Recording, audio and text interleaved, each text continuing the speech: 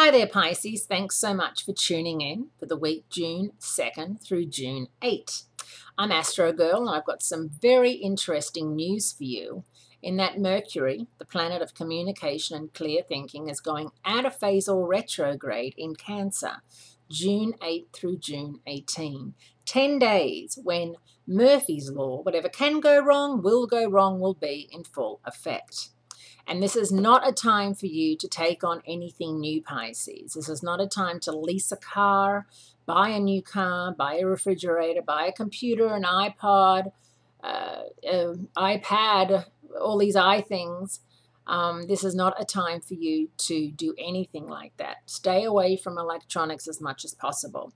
If your computer does crash, join the queue at the Geek Squad or wherever it is you go to get your computer fixed, because I love going into Best Buy when Mercury's retrograde and seeing the line for the computers and the looks on everyone's faces, because computers do crash when Mercury is retrograde.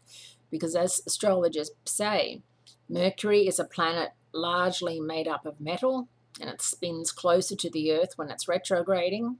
And so it does something to the metal components inside cars, inside radios, inside CDs, iPods, iPads, everything.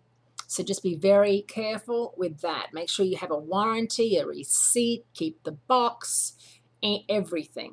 It's really important if you want to have it fixed or if you want to return it for a new one. But I wouldn't return it for a new one until July, until Mercury has moved forward.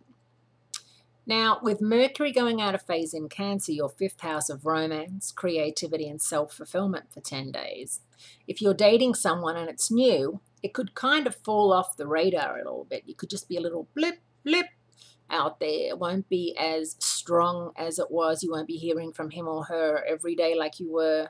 And you might even take like a week off. Maybe something will happen where he's busy, she's busy, you're both busy, and it'll actually work out perfectly. Because starting anything new while Mercury is retrograde or trying to get a romance off the ground isn't easy.